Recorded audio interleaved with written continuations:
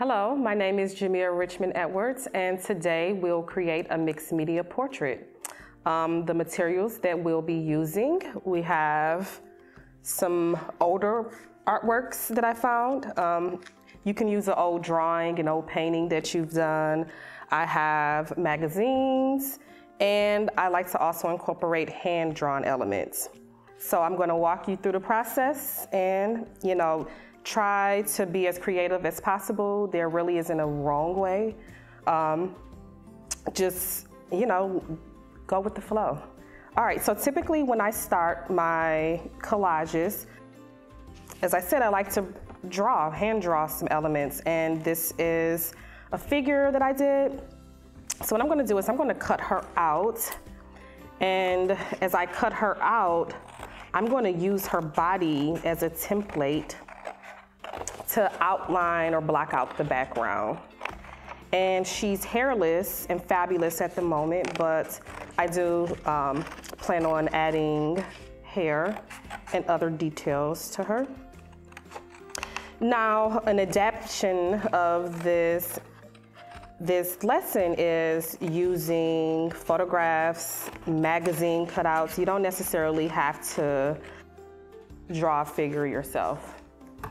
So what I'm going to do, I'm going to center her on this piece of red paper, and since I know that I want her here, I'm going to outline her.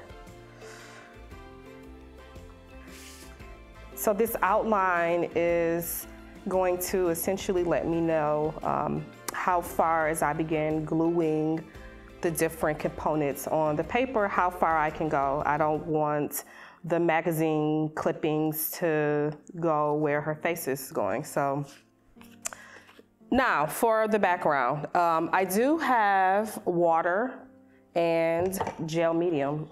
If you don't have gel medium, you can use regular glue. And if I don't like my glue to be really thick, so you can dilute it with water. Mod Podge is also an option. So any sort of adhesive, it will work. All right, so let's see. So here's one of the clippings that I did. I really love this blue, so I'm gonna just cut it out. Not really, stress about it too much. Here's some of the pre-existing artwork that I'm using, which is pretty colorful, and they're successful on their own, but I like to incorporate them. I want my paintings to have a lot of color, a lot of energy, a lot of movement. Let's go through the magazines. Now, I told you that I would like to add some hair for her, but it doesn't have to be traditional hair. As an artist, you can be as imaginative as you would like. So I like this image of, I don't know, is this squash growing? So maybe we can use the squash as her hair.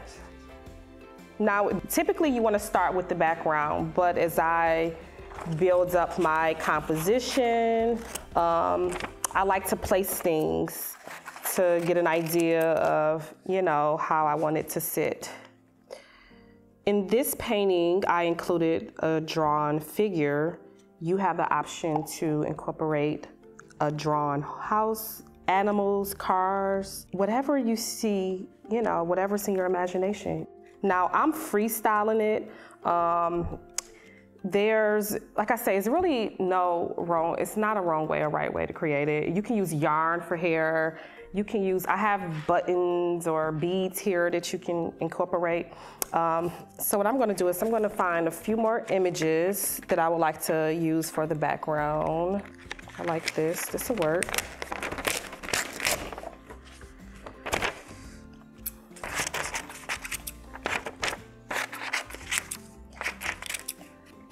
I'm gonna start laying my background down, and you take a brush, apply your adhesive of choice, and I'm gonna start with this blue right here. Now it's extending over the face area a little bit, but that's okay. That's not a problem. I like to not only apply the adhesive underneath the paper, I like to paint on top of the paper as well to make sure that it doesn't lift up.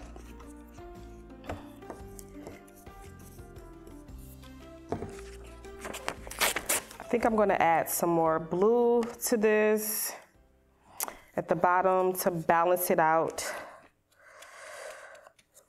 I'm making a very abstract background. There's an option to be a little more detailed. You can build a house, you can build a field of flowers. It's really, you know, you can use your imagination. I really want to encourage you to follow your intuition and what feels right in this process, because when you follow your intuition, the paintings come out so much better.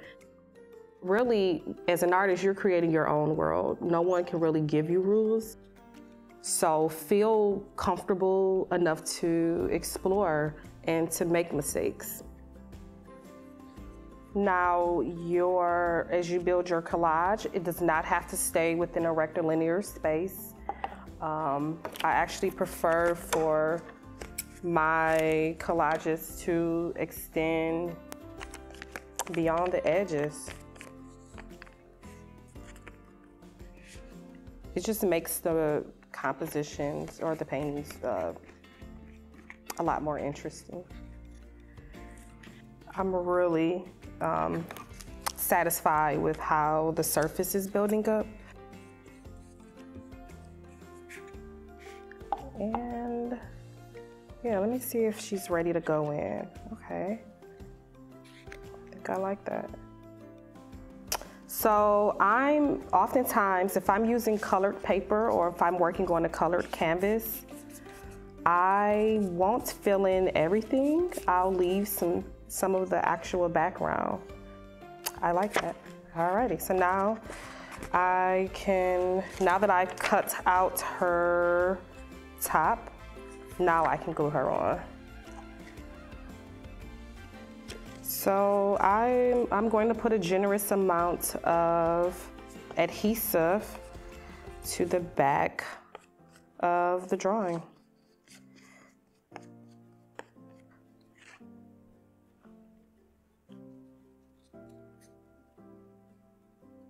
All right, what's very useful is you can take a book, notepad,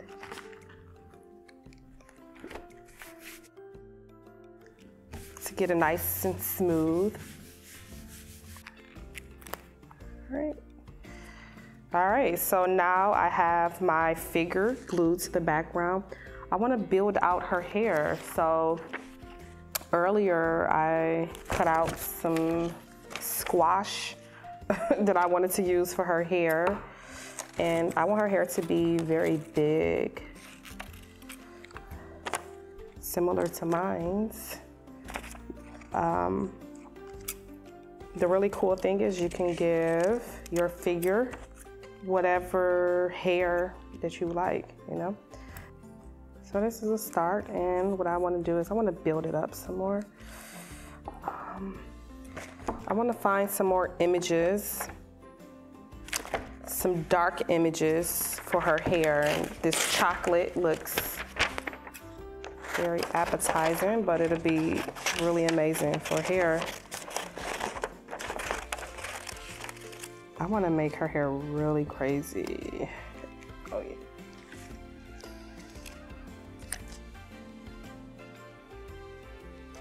Notice I am placing it in different positions to see exactly how I would like her hair to lay. Okay, I like this a lot, actually. Here's her shirt that I cut out.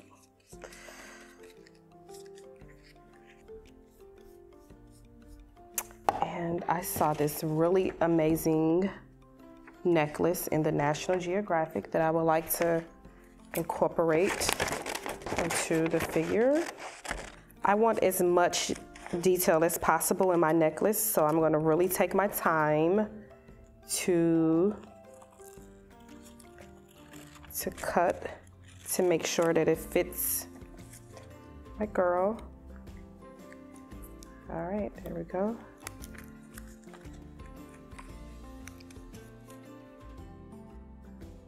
Now I would like to give her some earrings. I really like this gold. It's so beautiful.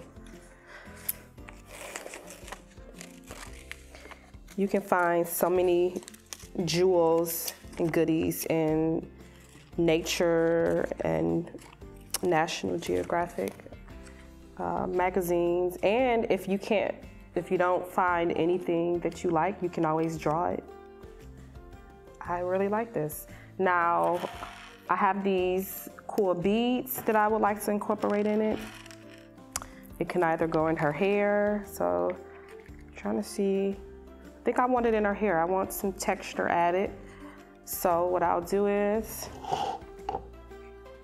put a generous amount of gel medium, and I'll stick my beads on. It will dry clear.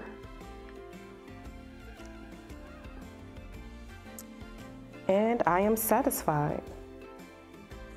This is a completed painting.